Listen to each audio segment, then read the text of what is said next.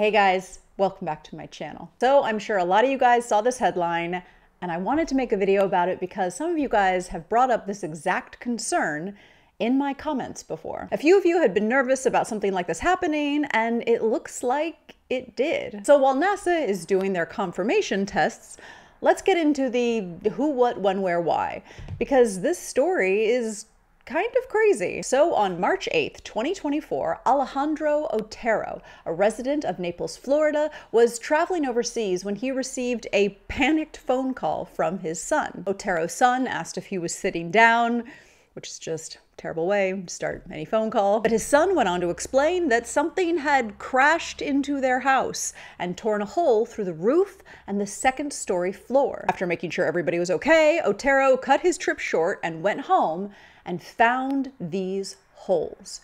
He searched around for the cause and found an unusual projectile, a dense cylindrical piece of charred metal about the size of a soup can, lodged in a wall. And so he checks his Nest camera in the backyard, and you can actually hear the projectile crashing into his house.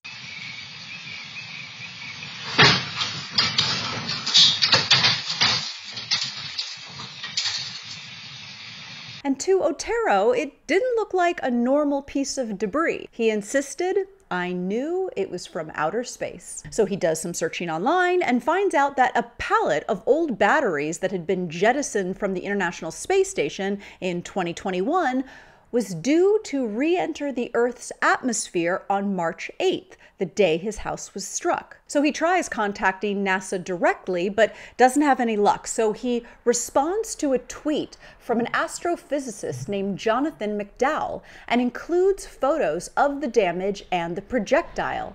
And McDowell actually helps get him in contact with the authorities and NASA. Because the question was his house hit by some International Space Station garbage?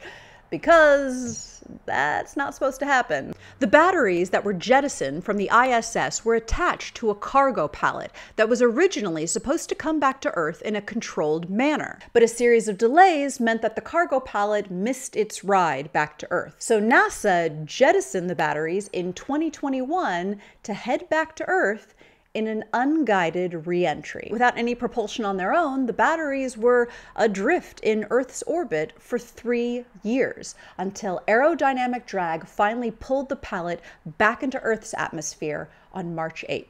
At the time of the March 8th re-entry, a NASA spokesperson at the Johnson Space Center in Houston said NASA conducted a thorough debris analysis assessment on the pallet and has determined it will harmlessly re-enter the Earth's atmosphere. But this was by far the most massive object that NASA had ever tossed overboard from the International Space Station. But NASA said, "We do not expect any portion to have survived re-entry." However, research from other space experts did not match NASA's statement. The Aerospace Corporation, a federally funded research and development center, says, quote, "A general rule of thumb is that 20 to 40% of the mass of a large object will reach the ground. The exact percentage depends on the design of the object, but these nickel-hydrogen batteries were made of metals with relatively high densities. And size-wise, the pallet was about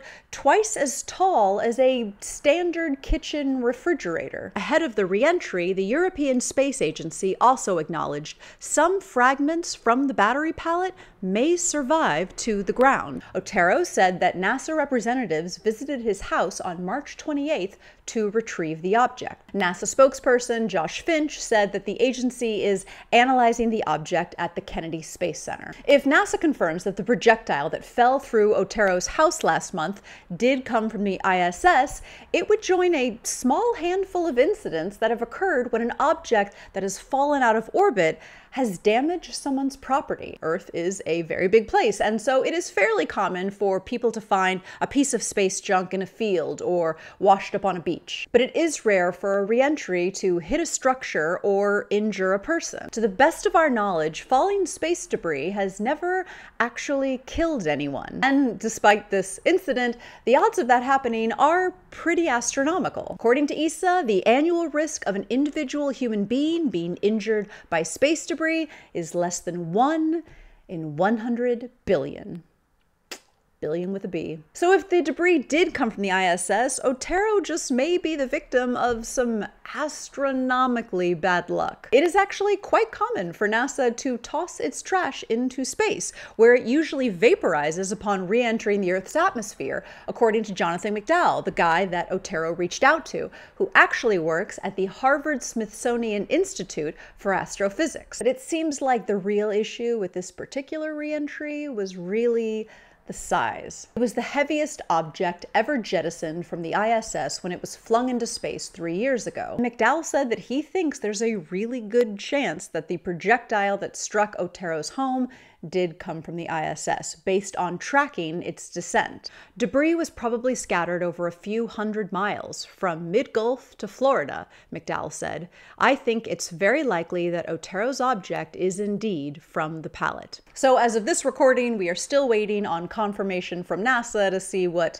all of this will mean. But Otero said that he would like to keep the projectile. He said he's asked to keep it about 100 times. And he also said that while NASA representatives were, quote, shocked and apologetic, they also said that they first needed to confirm that the debris was NASA's property. But they did not confirm whether or not they will return the object to Otero, which I sort of feel is like the least you can do for the guy. And also maybe fix the holes in his house, which Otero said he actually has contacted his insurance company about repairing the holes in his roof. He said, I went on the website to fill out a claim and had to click what kind of damage it was, but there was no option that matched, so I just clicked other, which makes sense because I think came from space is not really an option that insurance has considered before. So we'll see. I mean, a lot of you called it. Some of you guys aren't fans of those controlled entries. Never mind the uncontrolled ones. It also makes me wonder if they've jettisoned anything heavier or bigger than this pallet in the last 3 years. Because I kind of hope not. Also, when he described it as like the size of a can of soup, that kind of freaked me out. Because you can imagine if you threw a can of soup at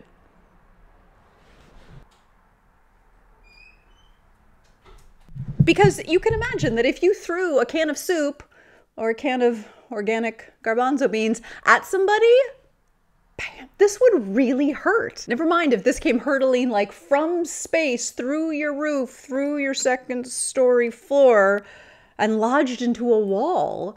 That's super crazy, NASA. So let me know what you think in the comments below. Shocking, sadly predictable.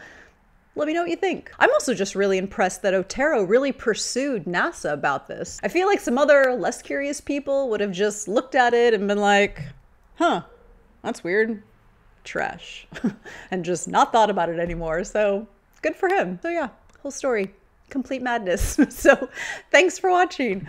Be safe out there. And as always, I'll see you in the next video.